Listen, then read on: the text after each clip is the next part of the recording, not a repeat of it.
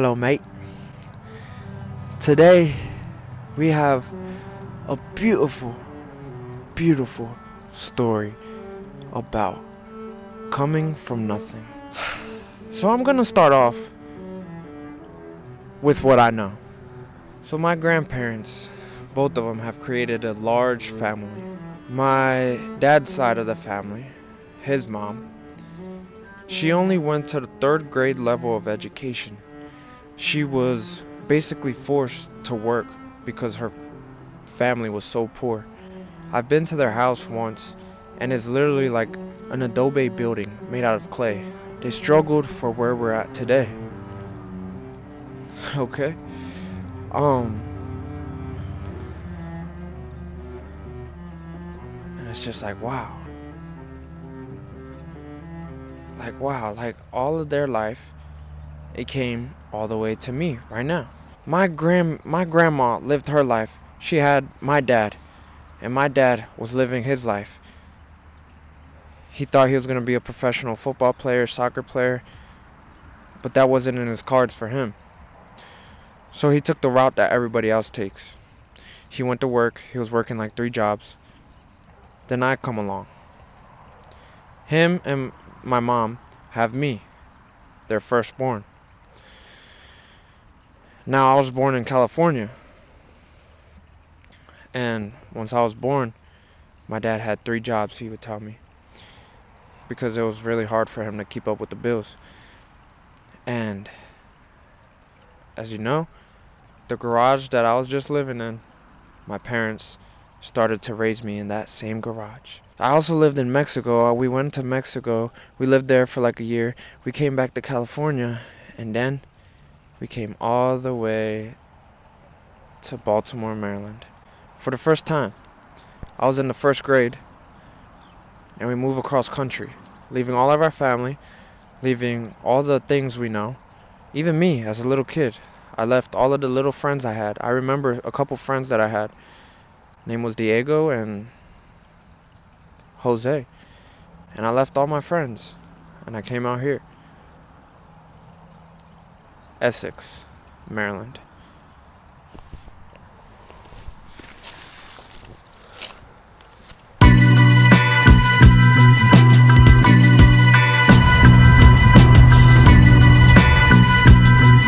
This is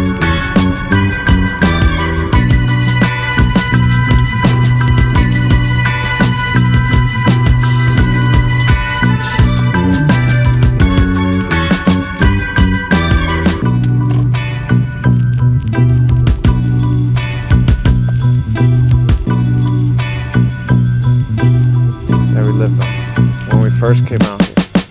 Earhart Road, Baltimore, Essex. Now here's the road. Every time I come down here, it looks so much smaller. And here's the house. My old house. My old house. Man. It's just like, fuck, it's just like so much different. It's so much different than where we are right now, and fuck, it just feels so weird being here, and it's like, wow, we've come a long way.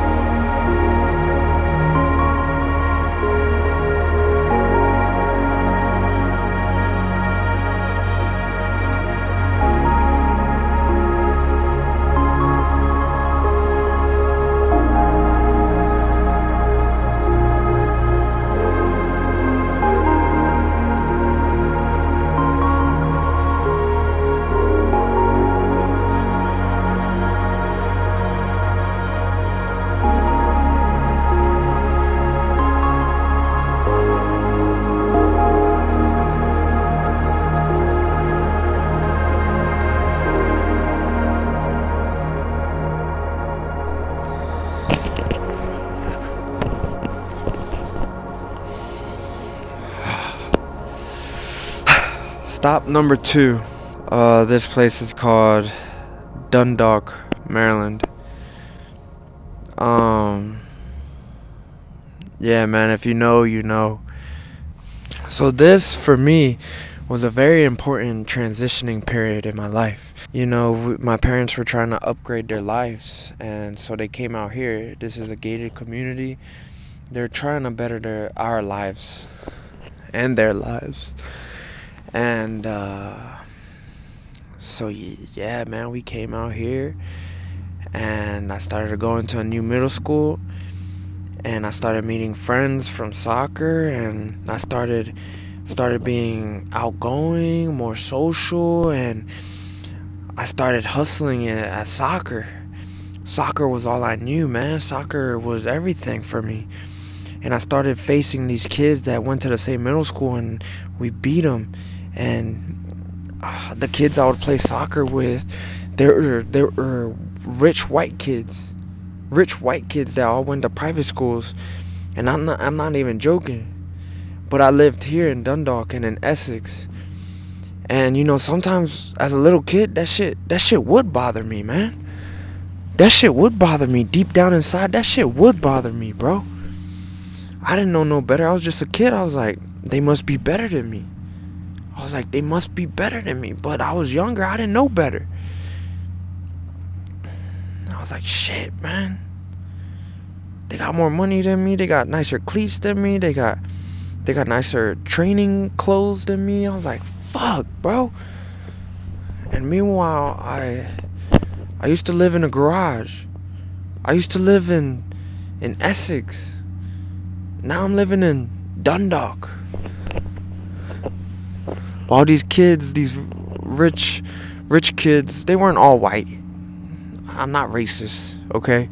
They weren't all white, but they all would go to a nice school, nice neighborhood, nice private school. I'm like, damn, man. So I automatically counted myself out. But this is where I found out where grind was. This right here. This place right here. The grind of everyday life. Going to school with people that are always cracking jokes on you. Learning how to stand up for yourself. Making the best out of your situation. I learned the everyday grind of hustle, grind, hustle, grind, hustle, grind, and repeat for years after years. And you know, I got a little wild here too. You know, there's goods with bads, and the bad things about these places is that if you hang out with the wrong crowd, you might end up going down the wrong path. And you know, I started to. I was drinking, I was smoking, roaming the streets, because we had nothing else better to do. But I went. Something in life went, and I got back on track.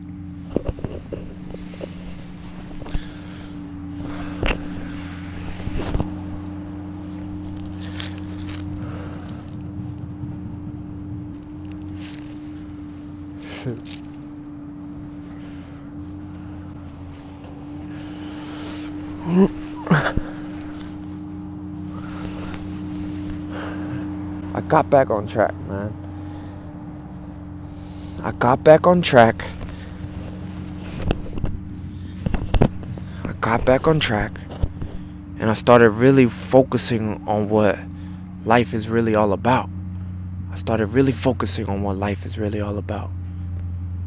to get back on track, back focused.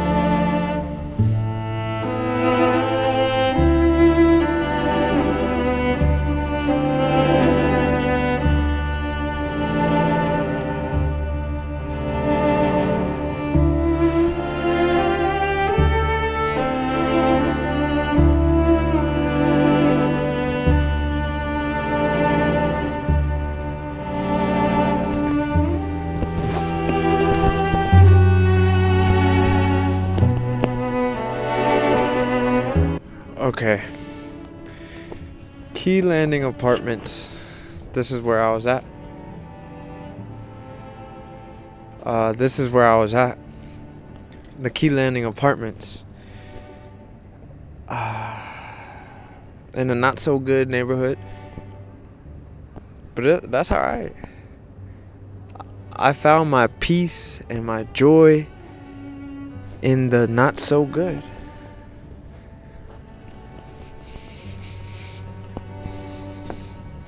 I think in every situation, there's a good. There's a good to everything. There's a good in everything. And right here, this place, these apartments, this pier was that for me. It was a piece of tranquility.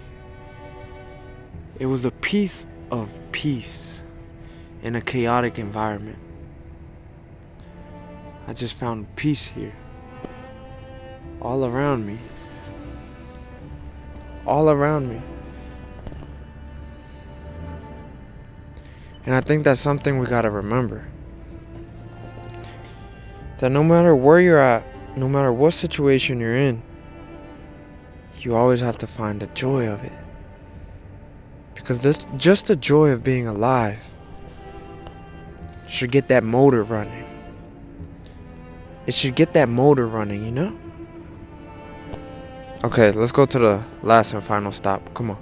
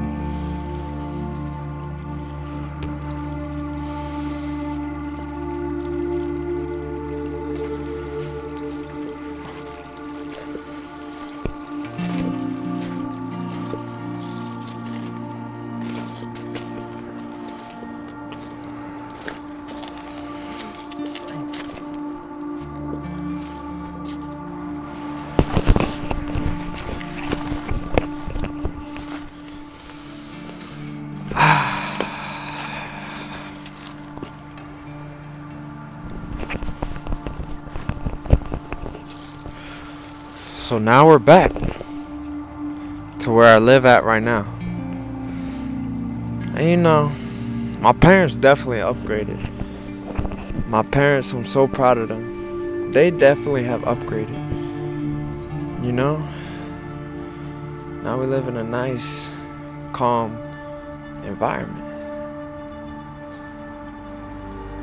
And I'm so thankful for that.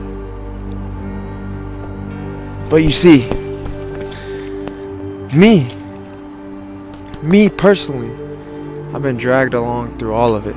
All of my parents' success. You know, I've been dragged along through all of their success. But I haven't done shit. I haven't done shit yet. I haven't done shit.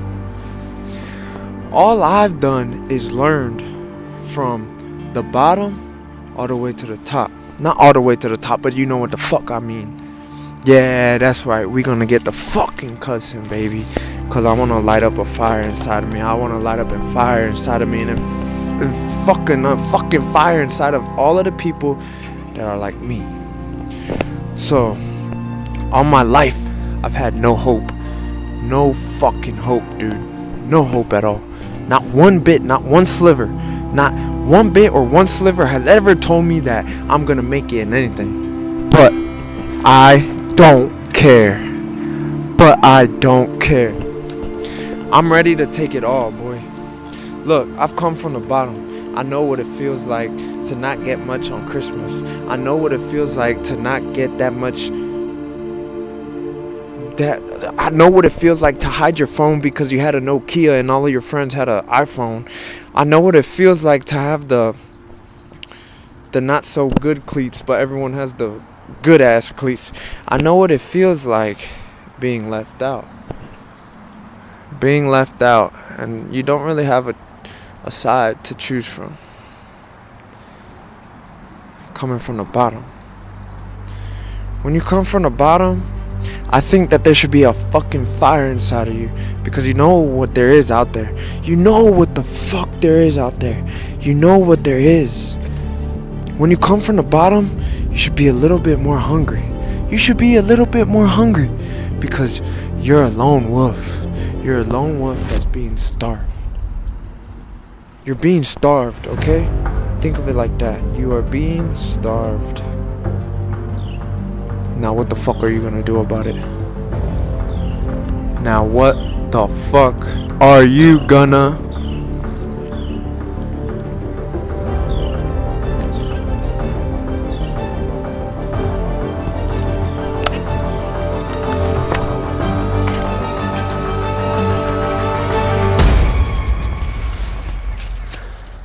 Now what the fuck are you gonna do about it? Are you gonna just sit around and act like everything is okay? Like your parents haven't struggled and sacrificed everything they have done for you?